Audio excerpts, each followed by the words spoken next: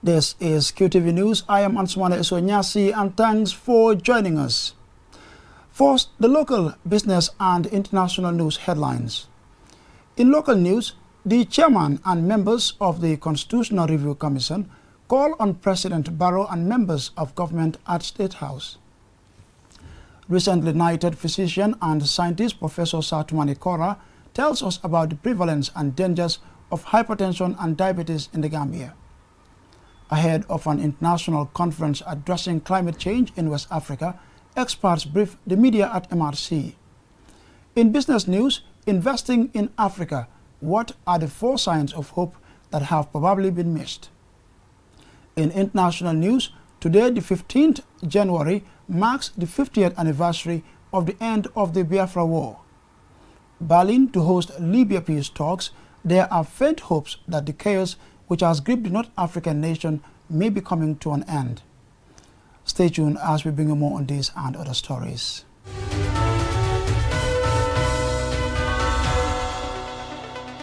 First, the local news in detail. After the release of the draft constitution in November last year, officials of the Constitutional Review Commission mandated to draft a new constitution for the Gambia on Tuesday met the executive headed by President Barrow for a second face-to-face consultation. Alusise has that story. The meeting comes as the CRC, chaired by Justice General Suleiman Jallow, is about to wrap up its mandate of drafting a new constitution. Emerging after hours of closed-door talks, the Information and Communication Minister, Ibrahim Silla, reveals that Cabinet has been busy looking at the draft constitution. As Cabinet, for the past 3.5 weeks, we have been discussing the draft constitution, and Cabinet has prepared a position paper when we looked at the draft constitution, and this was submitted to the Constitutional Review Commission, and today they came in to engage us on what we submitted to them. The Gambia's Attorney General and Minister of Justice, Abubakar Tambadou, said the meeting was part of the ongoing consultation by the CRC since the release of the draft constitution in November last year. We have painstakingly gone through the entire provisions of the Constitution and have submitted our observations to the CRC. It was as a result of those observations that the CRC engaged with Cabinet today. And we hope that the CRC will take those views on board as they go on to finalize this draft constitution. Could you kindly share with us what some of these observations were? Well, I'm afraid I cannot do that. I think these observations are meant for the CRC in the same way that they have consulted with the judiciary and the legislature. He further revealed that President Barrow had commended the CRC officials, all of whom are Gambians, for producing what he calls an impressive draft within a short period. We have to remember that constitutions are never perfect.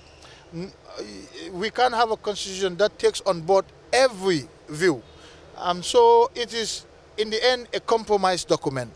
Every sector will have a say. The important thing here is that people have been given an opportunity to have a say on how they wish to be governed.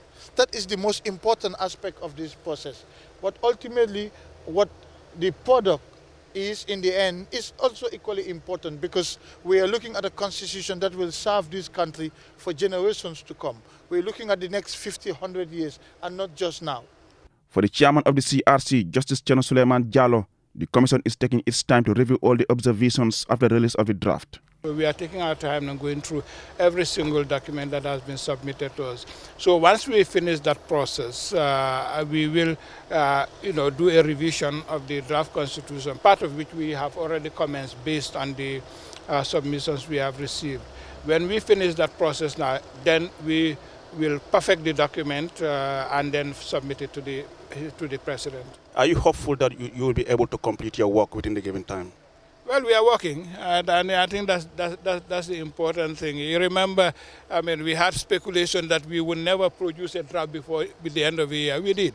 But obviously, we don't go into that discussion. But all things being equal, we are confident that we will complete the process in not too long from now.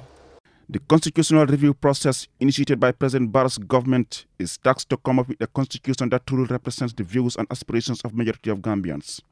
Reporting for QTV News, I am Aliou Cisse. Hypertension and diabetes are on the rise in the Gambia.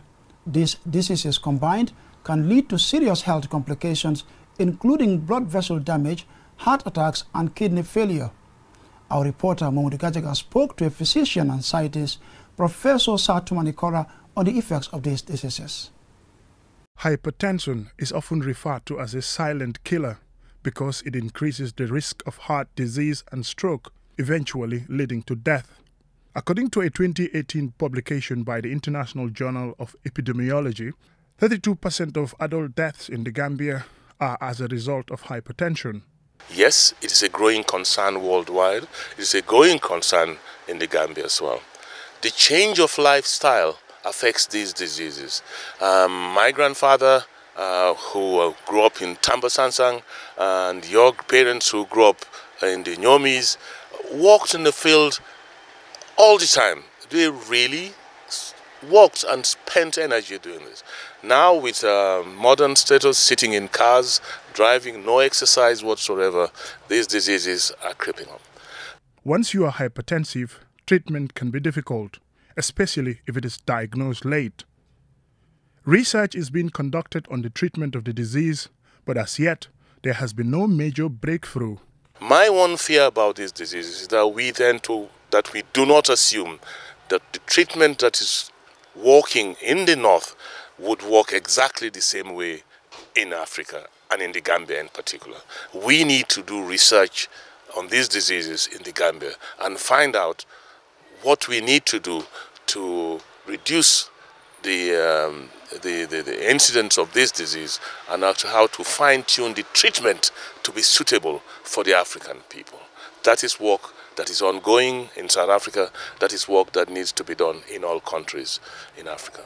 The only way of minimizing or preventing diabetes and hypertension is through regular exercise and eating a healthy diet. Look, in the villages in this, my beloved country, years by, people will wake up in the morning and what do they eat? Mono. Yes. That's what. And the kus one is fantastic. But we've left that now. We're all eating bread. I think we should try and go back to basics. Eat what we grow and grow what we eat. We must exercise. And I don't want to see people all flocking into gyms. I'm not against it. But if you take fast strides every day, up to 10,000 steps every day, believe you me, you're as healthy as most people who are finding themselves in the gym all day. So eat healthy, exercise, rest, and you should be fine. Healthcare in the Gambia is very poor. Health centers are facing a shortage of drugs, equipment, and staff. To combat these challenges, much more investment is required in the health sector. Health is expensive. If you want your people to be healthy, you've got to spend. It is not cheap. You must also focus on preventive treatments. Prevent the disease rather than try curing the disease. We must make sure that the budget for the health in this country is one that the doctors who are so well and highly skilled, trained and highly skilled, could become efficient. If you do not provide the doctors with the basic needs, if a malaria season is coming in August and by June you don't have anti-malarials in the country, then you're asking for trouble. Mamoudou Gajaga, QTV News. Officials at the London School of Hygiene and Tropical Medicine at the MRC and their partners on Wednesday held a media briefing on their level of preparedness ahead of next week's Planetary Health Conference. I attended the event and this is my report. The conference will bring together global, regional and national scientific leaders in the climate change field, as well as policymakers to discuss the impact of projected environmental change on health and human well-being in the sub-region. It is expected to showcase and stimulate existing and new planetary health research conducted in West Africa with a focus on local and early career researchers. Ahead of its commencement next week, organizers briefed the media on what participants should expect as well as their level of preparedness. Speaking to journalists, Professor of Molecular Microbiology and Global Health at the London School of Hygiene and Tropical Medicine, Professor Martin Antonio, says the highly anticipated conference will help address challenges and provide possible solutions to the impact of climate change in West Africa. So not just for ECOWAS, but also for the African Union, because climate change and health is one of the issues that we know affects a lot of countries, both in developed and least developed countries. But Africa tends to be lacking when you look at the data. Professor Sidat Yafa, head of agronomy, School of Agriculture and Environmental Sciences, and also the director of UTG Waskal Doctoral Research Program on Climate Change and Education at the University of the Gambia, says the conference will help the university and the country's young early researchers in their work. This conference is very essential because from a university perspective, we are mandated to do capacity building in the country. So I'm expecting one of the outcomes of this international conference would be to initiate a training program on climate change and public health. Speaking earlier, Assistant Professor in Nutritional and Environmental Epidemiology, Dr. Pauline Shelbeck, says the conference will present an opportunity for experience sharing. Environmental heat impacts on health. So how is this increasing temperature going to have an impact on people in West Africa? Anna Bonnell is leading this, and she's specifically interested also in pregnant women. And then the fourth one is around air pollution and what sort of data is out there, and how do people analyze this, and how can you use that data for climate change and health programming, research and action. During the conference, participants will hold sessions on infectious diseases, air pollution, food security and sustainable cities. As part of its continued efforts to end all forms of human rights violations in the country, Bekanyang, a national human rights and development NGO, recently held a day-long sensitization workshop on female genital mutilation and cutting for young people in the Combo East. Alusise reports. The workshop was held in Mandinaba, Combo East, and attended by young people drawn from Cloro and Mandinaba. Addressing the participants, Executive Director of Bekanyang, Famara Jaune, said the female genital mutilation or cutting has both short and long-term complications for women and girls. He cited, among other things, prolonged labor, severe pain, and excessive bleeding. To the participants, I extend once again our greetings to all of you. Today we are gathered here in your community, like I said, for a day-long sensitization workshop on the effects of FGMC, also known as female genital mutilation or cutting. The practice is a deeply rooted cultural practice in the Gambia, and according to many, it requires concerted efforts to be addressed. Several speakers at the event commended Bekanyang for the initiative to enlighten the young people. Reporting for QTV News, I am Aliou Cisse. A rare tourist attraction is gaining momentum and popularity at the Senegambia Strip. Feeding and pool birthing birds have amazed locals, visitors and bird watchers who have observed this most unfamiliar and unusual activity. Mohamed Lamin Choi finds out what the lucky birds are and how important they are to our environment. The early birds are the lucky ones. Lucky vultures swoop down on the same place, waiting for their usual feeding time. Every morning before 11:30 a.m., dozens of vultures descend at this exact location of the Senegambia Beach Hotel. A bird watcher told me that the vultures' respect for time is amazing. Egrets also join the feeding exercise, but because of their physical stature, they are too weak to scramble with the vultures. It is close to feeding time, and tourists are lined up waiting to take a closer watch and take camera shots at the spectacular display of birds. And now comes feeding time, and a young man called Seftijan Jiba, employed in the bird watching business, brings a silver plate with chicken flesh for the always hungry looking creatures.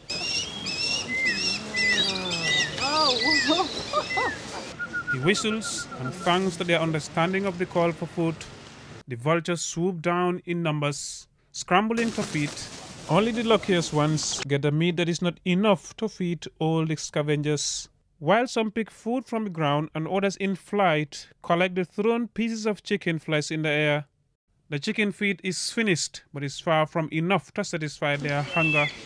But before the vultures fly away for scavenging, they are ushered for a bath, giving them a chance to drink, splash, and dip into a pond. And from there, it is now time to spread their wings on the ground, ready for appearing sunbathing and to dry their wings.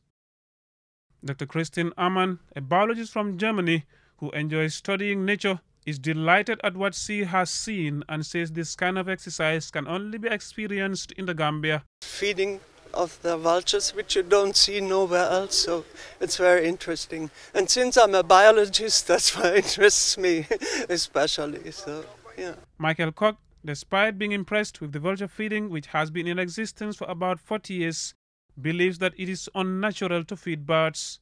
It's impressive, but it's not nature, feeding the birds. I like birds in nature. Birds, they have to find their own food, not give food. It's for the tourists. Sir Tijan Jiba tells us more about these scavenging creatures. Vultures, they are very, very important in our community, so because they keep the place clean. And also these vultures, yeah, because maybe dead things just like cows or donkeys or dead fish on the beach side, they clear everything except they leave the plastic there. And these are we call them the hooded vultures. So hooded vultures, they are 70 centimeter tall and their wingspan is 175 centimeter. And vultures, they can live nearly 60 to 75 years old or nearly 200. It is feared that vultures in West Africa will soon become extinct as they are killed for food or to have their body parts used for witchcraft rituals. This is reported to have caused a 90% decline in the scavenging creatures population. According to research, Africa has 11 different species of vultures, and their scavenging activities contribute to 70% of Africa's carrion cleanup. Animals, especially vultures, need human protection and conservation because their existence has numerous benefits to our environment and human lives. Momo Lamin Choi reporting for QTV News. And over now to business news in detail.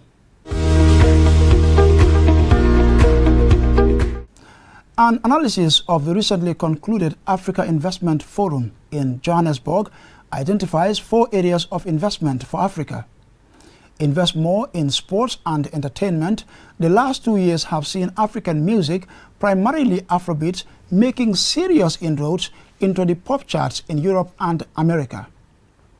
American basketball has not only seen an increase in the number of African stars, it has now expanded to include an African League.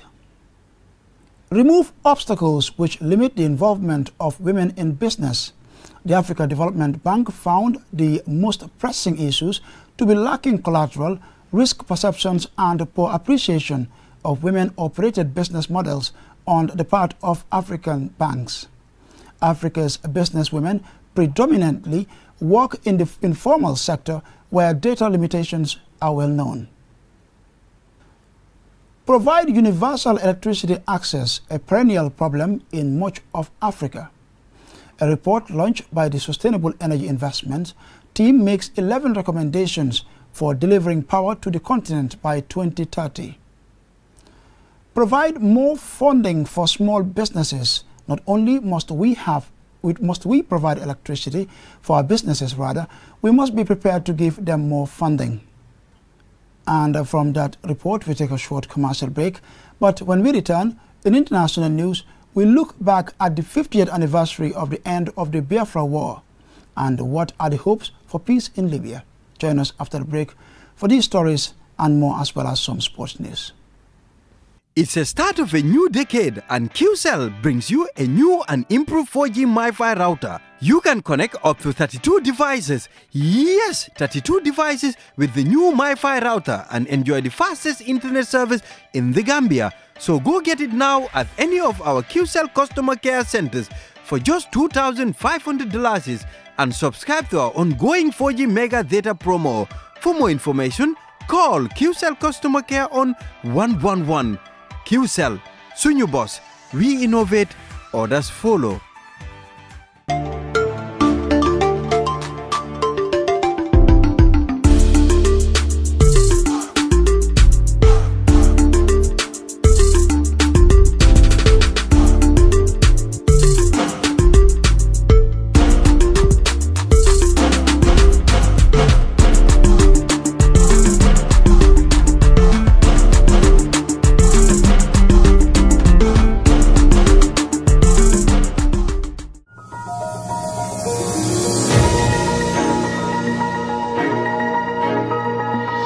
Welcome back. In international news, the Biafran War lasted only 30 months, and yet in that time between 1 to 2 million people died, depending on whose statistics one uses. At the time, it was the most devastating war seen on the African continent in the 20th century, which was not a colonial liberation struggle. January 15th marks 50 years since the end of that brutal conflict, despite the Nigerian government saying there was no victor and no vanquished. The consequences, rather, of the conflict can still be felt today. The short film shows what it meant for some people. The Biafran people were not prepared. They had nothing. They were fighting, they have no gun. They were fighting, they have no bullet.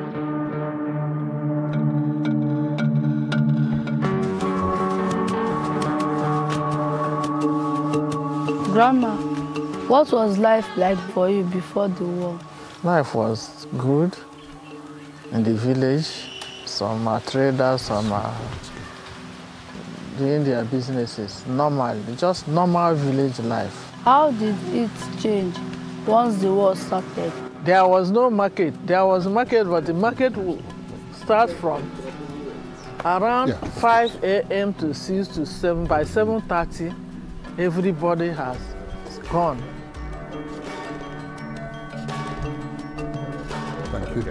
No movement because of plane.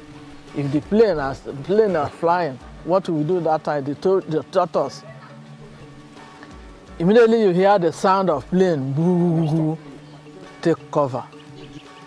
Wherever you find yourself, you enter bush and lie flat on the floor, on the ground. You won't even care what is there until the whole thing is over.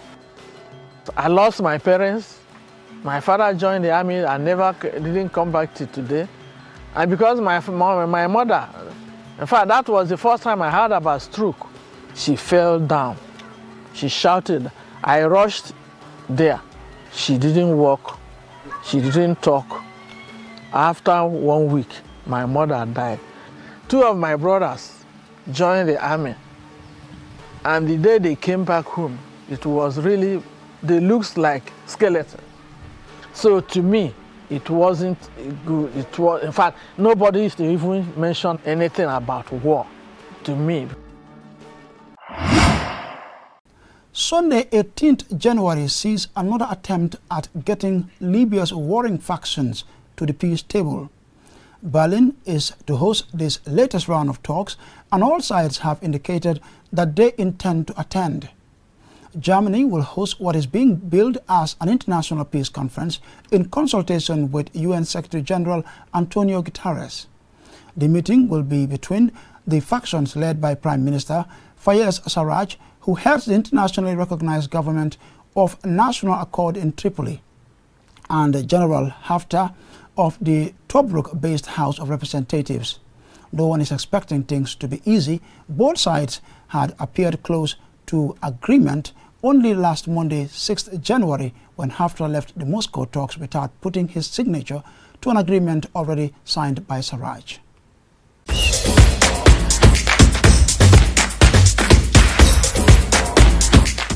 And joining me now in the studio for a look at today's sporting stories is my colleague Aliou Cissé. Thank you very much, Ansumana. We start with women football in the Gambia because the Gambia national under-20 women team is preparing to leave the country to Ouagadougou, where they will be playing their first leg for the FIFA under-20 World Cup qualifiers on Saturday. This is the second time that the Gambia is meeting Burkina Faso. The last was in 2018 when the Gambia eliminated Burkina Faso for the African Cup of Nations qualifiers. I mean, the last time Gambia played in a FIFA World Cup tournament was in 2012 when the Gambia under-17 played in Baku, Azerbaijan, where they got eliminated in the group stage against France, USA, and Korea. So it's promising to be an interesting encounter in the first leg, and then the return leg will be in 2 weeks' time. From that story, Ansumana, we proceed with still on football-related matters because while in Jeddah, Saudi Arabia, to attend the Spanish Super Cup final, the Gambia Football Federation President Lamin Kababajo did sign an MOU with the counterparts in Saudi Arabia on areas of cooperation, which will include hosting the Gambia national team on training camps. From there, we move to a major move in Gambian international football because one of our key players, Musa Barrow, has completed a move to Brona from Atlanta after completing his medical test on Tuesday. So this described as a great move by the player in order to earn more playing times, because he was at some point not having enough playing time at Atlanta. So this is described by many as a great move for the youngster, and then he has been very key for the national team during his appearance for the Gambia in the previous qualifiers. And finally, Ansumana, we look at a very interesting story. I mean, it is very unusual, actually, not unusual to see brothers who are playing football. But here we have 4 brothers, of course, they're all playing football. But guess what? They are all goalkeepers. And these are the Mandanda brothers.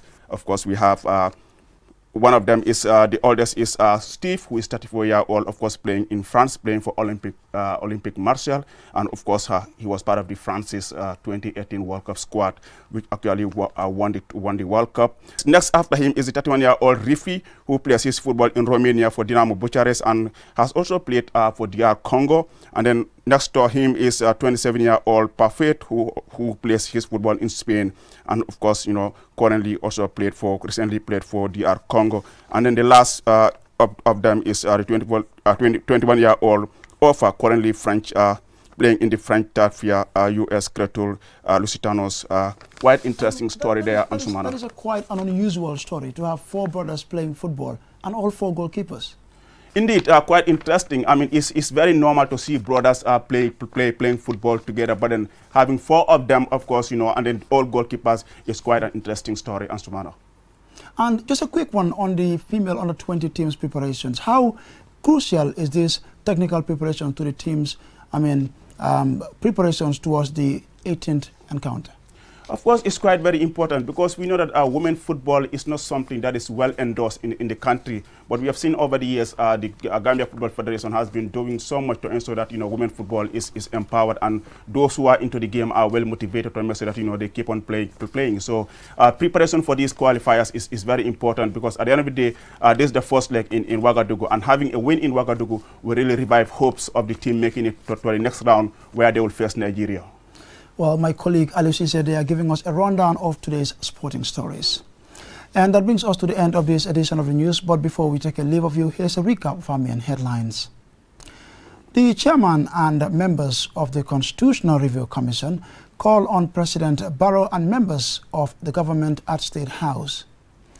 Recently knighted physician and scientist Professor Sir Tumani Corrah tells us about the prevalence and dangers of hypertension and diabetes in the Gambia.